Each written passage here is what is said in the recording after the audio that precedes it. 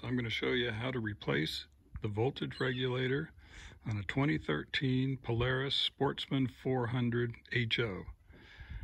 The procedure should be the same for the 500. I've been told that the only difference between the 400 and the 500 is a different size engine. Other than that, they're identical, but before you take on this procedure, you might want to verify that.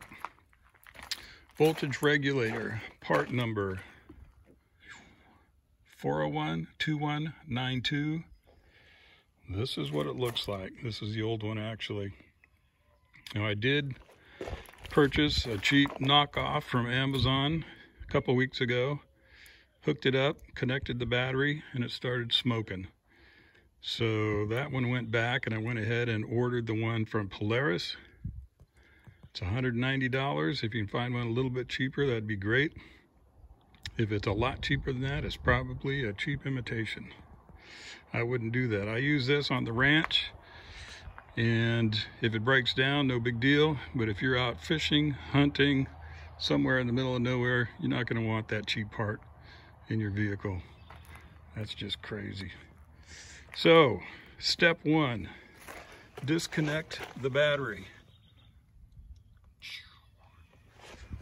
Now, the voltage regulator is right underneath this plastic cowl. Pretty easy to get to. I'll show you. There's 4 bolts holding it down. Here, here, there, and over there. I've already removed those.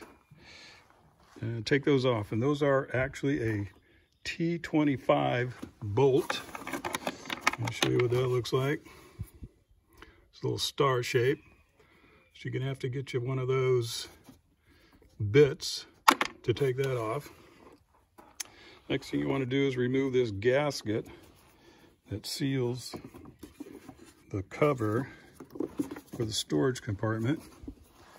It just lays in there. Just remove that. And then you can remove this as one piece. So you want to grab that and pull it out. This part up here, I've already unsnapped. It has a couple snaps. It just pulls out. Set that aside. And there's the voltage regulator hiding up in there. There's 2 bolts, one on each side. You can see the one right here. That's a T20. And there's one over here on this side. Not too hard to get to. Take those out. There's 3 wires to connect.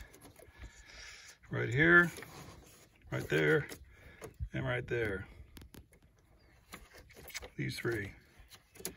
Unsnap those, plug in the new one, put the bolts in, and you're ready to go. That's all it takes. My old one, the battery icon was flashing on the instrument cluster, and I checked the battery. Battery's okay. Kind of ignored it for a while. Turns out it was overcharging, and it fried my battery. Not a good idea.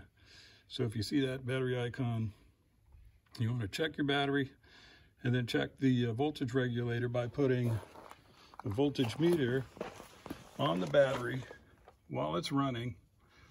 And if it's not around 14.2, 14.5 volts, there's something wrong with it. This one was jumping between 10 and 17.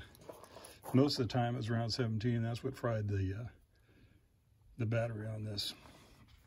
Also, I added this little voltmeter here so I can keep an eye on the status of the battery at all times. Anyway, that's how you do it. It's pretty simple. You just put it back together, just go the opposite direction. And don't forget to reconnect your battery. That's it. Pretty straightforward. Bye.